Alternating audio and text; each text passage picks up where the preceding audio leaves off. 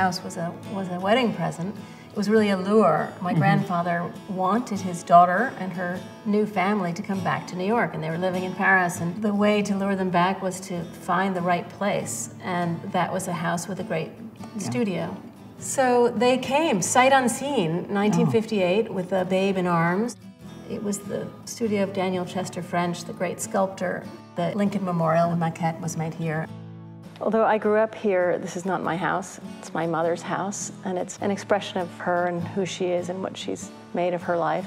This is the place that she lived in with her first husband, a painter, Gonzalo Fonseca, and raised her 4 children. Kina, the eldest, she's a costume designer, a milliner, and a wonderful maker of things.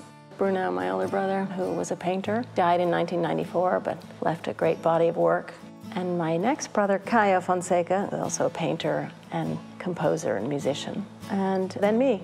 My parents, as working painters, really didn't see painting as decoration. They were there to be looked at, and then they would be replaced by something else that you wanted to look at.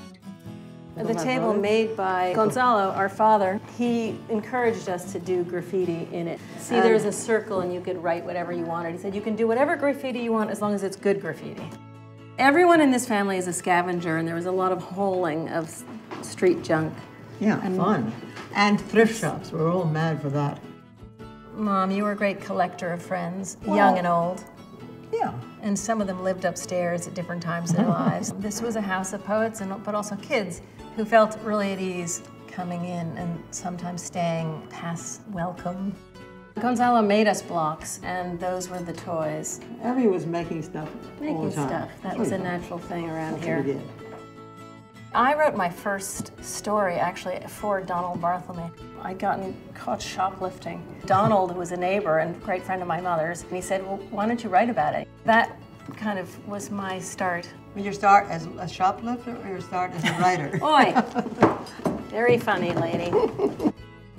People, when they tire of a space or their family shape changes, they move. And the way it used to be, there was no question of moving. This was home, this was the family house. And instead you would renovate, maybe change the house, add a floor. The studio became a living room. Staircases were moved, but the family remained. And my mother is still here.